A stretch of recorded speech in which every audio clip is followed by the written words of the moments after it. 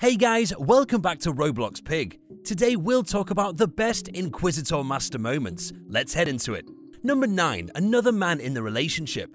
It is rumored that InquisitorMaster had sex with blood leaves from the rotten mushrooms and even got AIDS from him. So have you broken the most sacred of vows if you are married, and married or not, probably broken the heart of your significant other along with his or her trust? That's a really hard thing to rebuild, but it can be done. The trick is to avoid this pitfall in the first place. Give up the idea of sex with other people completely, and your mate will become far more attractive.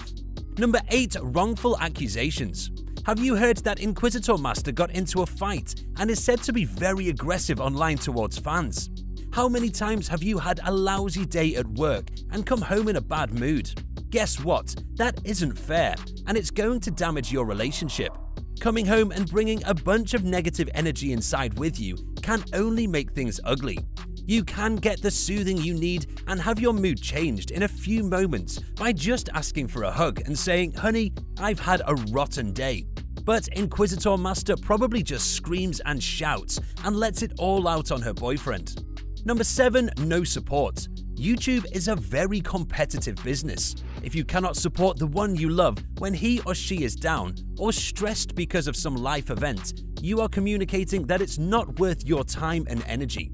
This makes your loved one feel invalid.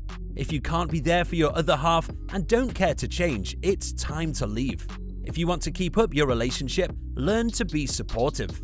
Number 6. Mean friends. InquisitorMaster has a lot of toxic friends and relationships she has to deal with. If you have friends that your partner can't stand, it can be one of two things.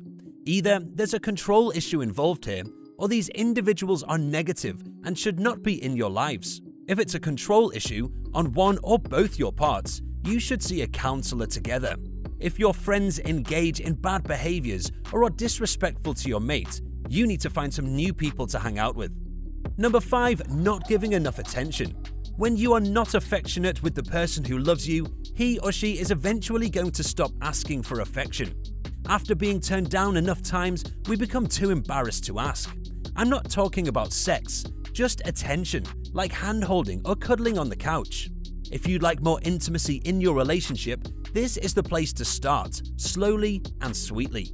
Number 4. Lying. Really? Why? So you don't look bad or have to admit to doing something your other half doesn't approve of. Look, it only becomes worse if you lie about it. Give up dishonesty and your relationship can change very quickly. Keep at it and your mate will lose all trust in you and your partnership. Number 3. Money problems. Financial issues account for more than 30% of all divorces. The mere fact that financial infidelity has become a catchphrase speaks to how pervasive this has become. If you're going to steal from someone you love, you have an issue and need to get some help. If you feel entitled or that your partner is a cheapskate, you need to get some counseling. If you don't work this out, you might as well just give up. Number 2. Giving up. It's the couples that do the hard work and face the challenges that withstand the test of time.